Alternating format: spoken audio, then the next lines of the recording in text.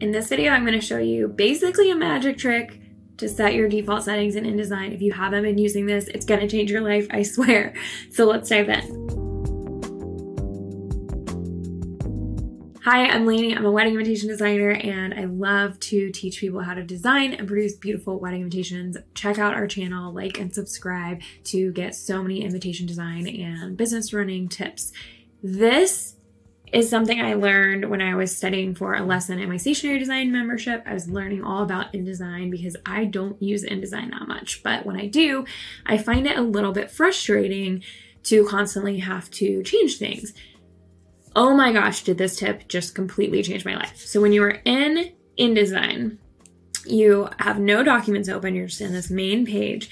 Anything you do is going to set a default for the future that will be true every document you open in the future, and you can always change this. So for instance, I'm gonna go to Window, type in Tables, and just click Character, and it's gonna open this like fake looking document. It's not really a document because you can't see the name of it over here, but I've got all of these settings, and anything I do is going to be default forever. So what I'm gonna do right now is just change the default font to one that is for my brand, because often what I'm using InDesign for is creating downloads or PDFs for my brand. So I'm gonna set it to my brand's paragraph text, which is the one I'm gonna use the most often, which is gonna be Merryweather Light. We're gonna set it to 11-point font, and I'm going to give it 25 tracking, just because I like that. So then when I exit out of InDesign and I come back in, it's gonna take a second to load. All right, we're loaded. I'm gonna do a new file. That will be 8.5 by 11. That's kind of my standard size. And this is where the magic happens. So if I create a text box here, you'll see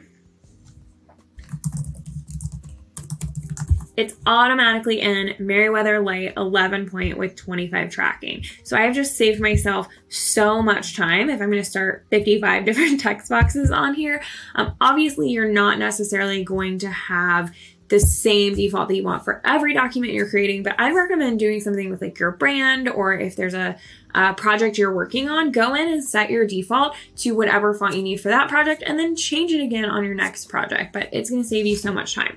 So you can do basically anything here. You can, of course, do things like unchecking or checking hyphenate. You can change your settings for your margins and things. I think the font one is just like absolutely my favorite because I'm always going in and kind of changing the font, and it's so annoying when it starts as Myriad Pro or Minion Pro or whatever it is that it's set to automatically. So I hope this is helpful to you. I think it's going to change your life. If you didn't know about this trick with InDesign, let me know what other questions you have about InDesign, Illustrator, any of the Adobe programs that we use, and I'd be happy to answer those for you. Okay, and I know you can do this with character styles and things, but I just love that you can set your defaults here, and there's a different way to do it in Illustrator. You can't do it exactly this way, so I'll film a different video showing you how to do that. While you're here, I hope you'll check out some of our other Adobe and invitation design videos, and if you have any questions about features I can cover in any of the Adobe programs, please let me know, and I'd be happy to film some videos for you. Thanks, everybody.